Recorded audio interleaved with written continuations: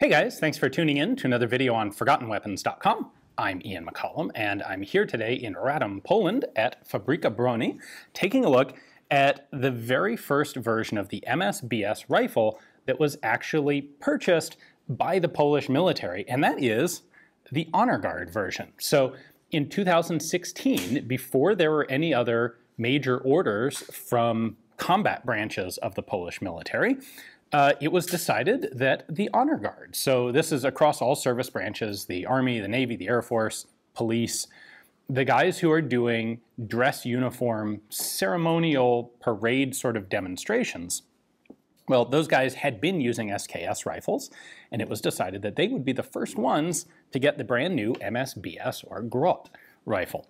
So what's really interesting to me is there are a bunch of changes that they made to this rifle to make it particularly suitable to the ceremonial role. And they did this under advisement of some of the ceremonial troops. And I figured it'd be fun to show you what they actually came up with, because this is, again, the very first Grot MSBS that was adopted by the Polish military. So let's take a closer look. All right, let's start at the front. Virtually every part of this rifle is actually non-standard, including the bayonet lug. So on the regular MSBS, you have a button here that you push in to release the bayonet. Well, for the parade rifles, they're getting slammed on the ground a lot. That button might accidentally come loose or get bumped, and then your bayonet goes flying in the middle of drill, and that's bad. So instead, you actually have to depress that in, and then you can take the bayonet off. Otherwise, this is a normal bayonet, except for being chromed and not sharpened. But it hooks onto, right there, onto the muzzle device, and then this snaps in to the bayonet lug. There is this deal on the barrel that is added specifically to hold the rifle like this as part of drill procedure. So you have a good, solid place to keep a grip on the rifle while throwing it around. Also worth pointing out, this has the standard length handguard, but it actually has a longer barrel than the standard combat version of the rifle. This has a 20-inch barrel on it instead of the standard 16, largely so that the rifle is tall enough that you can, a ceremonial soldier can hold his arm down at his side and still have the rifle long enough to be easily gripped. A modern short-stocked, short-barreled combat rifle is frankly a bit too short to hold properly at your side that way.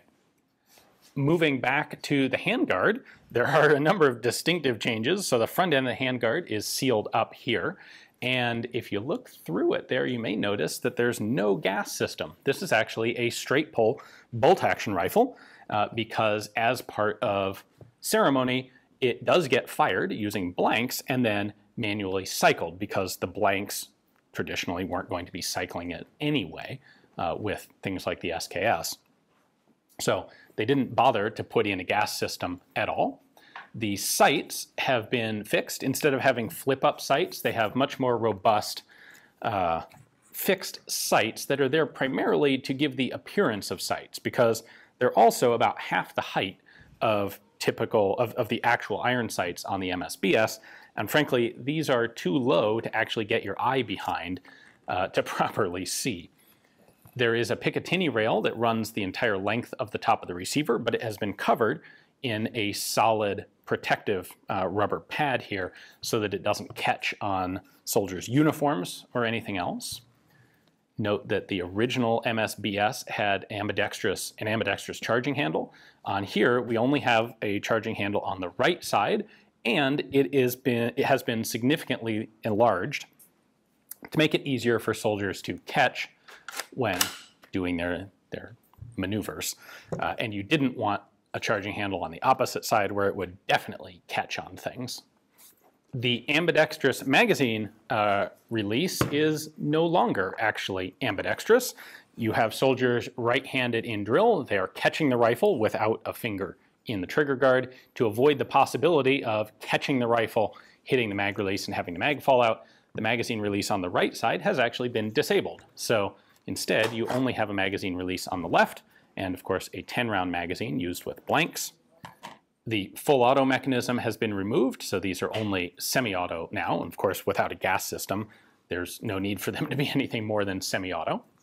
These use Magpul pistol grips because they were the very first production. At this point, FB was still sourcing Magpul pistol grips to use, and so that's what these rifles got.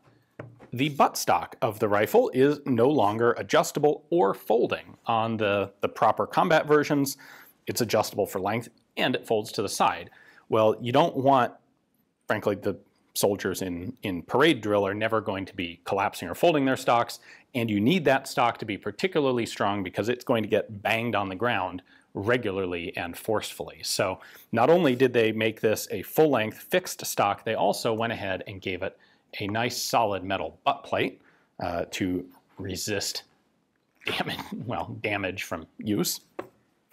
Interestingly, as a result of this, the rifle's different to disassemble than the standard rifle. Normally, you fold the stock and then remove the stock to begin disassembly. Well, you can't do that because it doesn't fold. So instead, you have to start by removing the pin for the lower receiver. With this pin out, you lift the lower up and take it off. And then you have to reach in here. Humorously, someone has actually put a standard recoil spring in this rifle. Normally, on the parade rifles, there's a little hole in the recoil spring guide there that you can drop a tool into, because you actually have to pull the recoil spring forward so that you can release the buttstock to fully disassemble the rifle. So we'll go ahead and leave the stock on this one.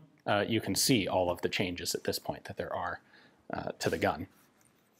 I bet you didn't expect there were quite so many changes that would have to be made simply to use a rifle in modern parade drill, or rather a modern rifle in traditional parade drill. If you look at the ceremonial outfits of a lot of modern militaries, you often don't find them using the current standard service weapons, because in a lot of cases, those service weapons may not be that well acclimated to the sort of really remarkably rough handling that's involved in ceremonial use. A lot of slamming rifles on the ground, things that don't necessarily react well to polymer parts. The US Army is not using M4 carbines for ceremonial duties.